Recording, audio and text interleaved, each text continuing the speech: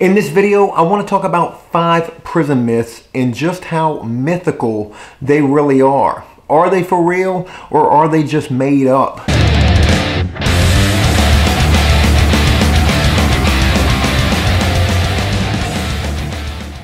Number 1, dropping the soap.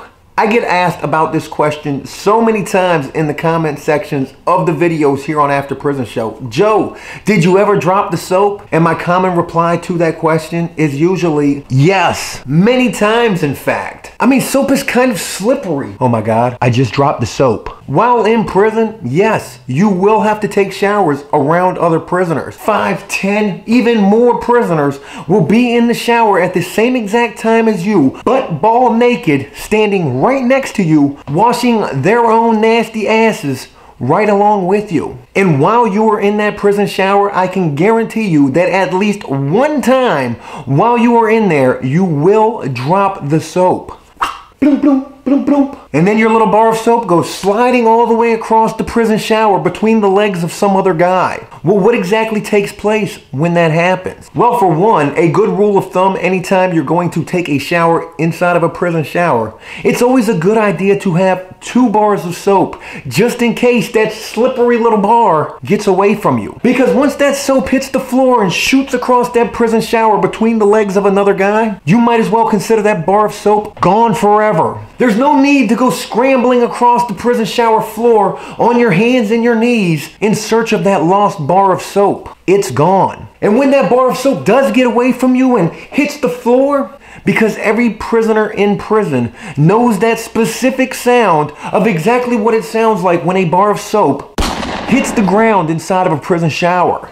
They will begin to joke on you. Oh, you dropped the soap. You gonna get that bar of soap, dude? And no, it's not a good idea to go squatting down in a prison shower to pick up that bar of soap. So again, that's why it's a good idea to have that backup parachute inside of your soap dish, that secondary bar of soap, in the event that something like that does happen. Because I have to tell you, it will happen. Now, to expand upon that a little, if and when you do drop that bar of soap in a prison shower, and the myth that when you bend down to pick it up, another prisoner will magically appear right behind you, that's not entirely true, okay? Because I have seen people drop the soap in prison and then bend down, squat down, balls damn near hitting the shower floor to pick up that bar of soap, and no other prisoner appeared right behind them. In fact, what did happen is when they bent down to pick up that bar of soap with their balls damn near slapping off of the shower floor, other prisoners in the shower as well watching this happen, because when you drop the soap, all eyes will magically appear on you. But other prisoners who are in the shower watching your next move after you have dropped that bar of soap,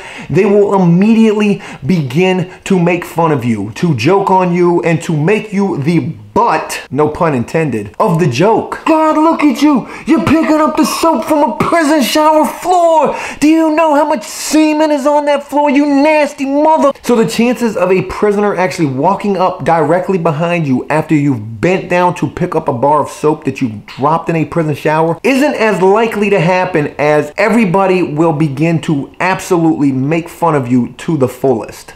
Number 2, prison food is the worst food ever. This myth is actually a lot more true than it's not. In fact, TV shows don't do too bad of a job portraying prison food to be just as horrible as it really is. You have to understand that while locked up, prisons are going to try to keep prisoners housed for as cheap as possible. And a big part of keeping things cheap is the prison food. They are certainly not going to go out of their way at all to make prison food anything really desirable at all. In fact, I cannot think of one single prison meal that I actually ate over the course of all of the time that I spent locked up that was actually good. In fact, in most cases, prison food is actually downright horrible. Some of the worst food that I have ever had while in prison is bread that is actually as hard as a hockey puck, prison oatmeal that is so watery and runny and disgusting, and no lie, I have actually found bugs in my prison watery oatmeal before. I've also eaten something that is called Creo Mac. The Creo in Creo Mac stands for creation. And what this means in terms of a prison meal is they will literally take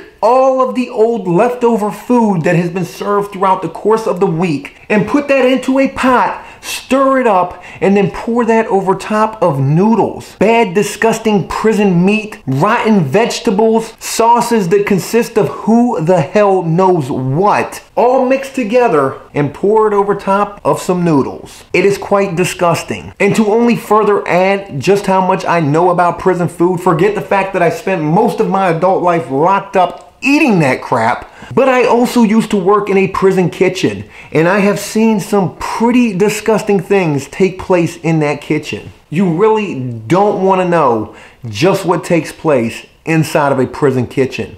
It's disgusting. And just as an added bonus to just how horrible prison food really is, there was actually a case that developed while I was incarcerated that happened in the state of Texas, where prisoners were actually being fed dog food. And this allegedly happened by mistake, these prisoners in Texas being fed dog food. But my own personal belief in this case is that they only claimed it was by mistake when they got caught actually feeding dog food to the prisoners. Prison myth number 3. Prison is a crime school. I will never forget that scene from the movie Blow when George Young stated that he went to prison with a bachelor's in marijuana and came out with a master's in cocaine. There is this myth that while in prison, prisoners will only learn to commit more crimes. And to be completely honest with you, this one is kind of true. I cannot begin to tell you just how many times I have seen and heard other prisoners talking about their crime techniques, the crimes that they do, the crimes that they commit, and literally passing this knowledge on to other prisoners. In fact, in some cases, they even trade this kind of information. Hey, I can teach you how to manufacture methamphetamine. Okay, that sounds pretty good.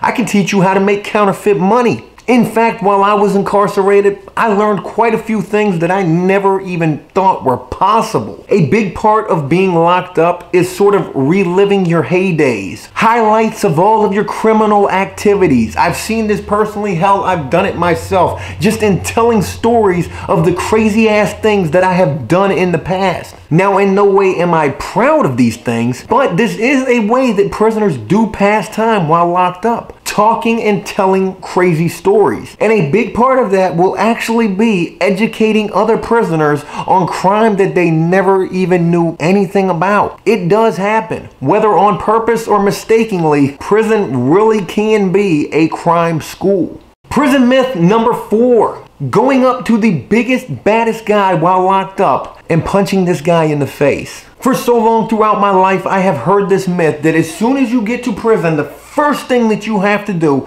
is walk up to the biggest, baddest motherfucker there and literally punch that guy dead in his face. Well, I have to assure you, there is a lot more myth to this than actual fact. Because if you do go to prison and immediately upon getting there, you attempt to walk up to the biggest, baddest motherfucker there and hit that guy in his face, that really is not gonna do anything good for you. In fact, the myth continues that if you do this, you will automatically be given all of this respect for doing so. But in every single case that I've personally experienced myself, that is something that you better never do. When you arrive at prison, the very first thing you should attempt to do is not do that at all, and in fact, stay completely out of the way.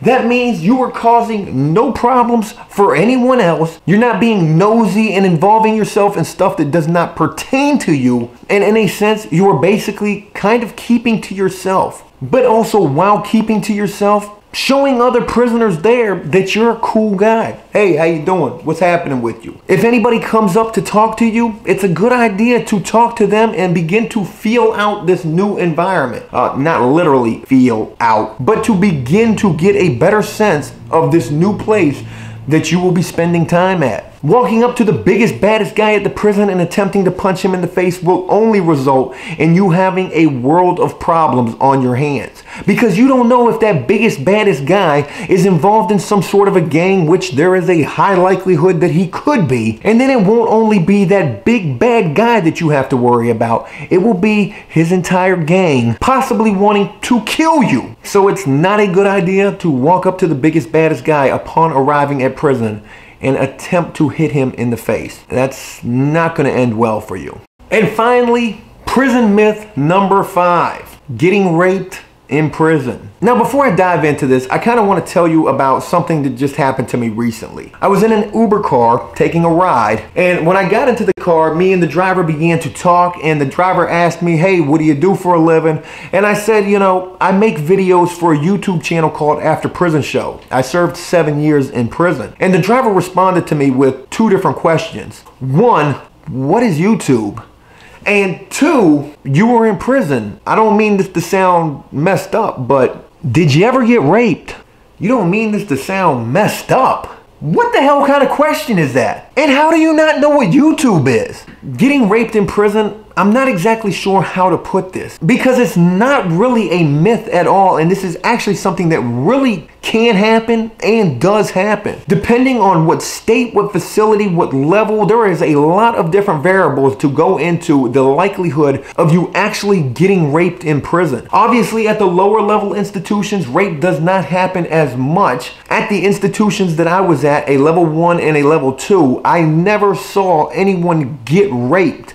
I met individuals who had come from higher level institutions who in fact had been raped. Now, they would never just come out and say that they had, but being in prison and how gossip tends to run rampant throughout prisons, it would not take long for prisoners to arrive at this prison from higher level institutions, and people would actually know these prisoners from those institutions, and that's where the rumors would begin. But getting raped in prison is something that actually does happen. And in some cases, there is not a damn thing you can do about it. Whether you are attacked in a prison shower, that is something that can and does happen. But more so at these higher level institutions, you will be attacked in your own cell. There are even instances where guys who were raped in prison were actually drugged before they were actually raped. Meaning that somebody came up to them offering them a cup of some homemade prison wine, and inside of that cup was a bunch of Thorazine pills that when they drank this wine, they completely knocked them out, and the next thing they knew, they had woke up and they had been raped.